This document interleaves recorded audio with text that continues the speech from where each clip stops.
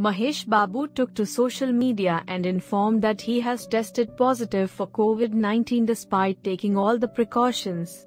The actor mentioned that he has very mild symptoms and has isolated himself at his home. He also urged fans to get vaccinated if anyone hasn't. Despite taking all the necessary precautions, I've tested positive for COVID-19 with mild symptoms. I've isolated myself at home and have been following medical guidance, he wrote. Request all those who came in contact with me to get themselves tested. I urge everyone who's not taken their vaccination to do so immediately as it reduces the risk of severe symptoms and hospitalization. Please follow COVID norms and stay safe.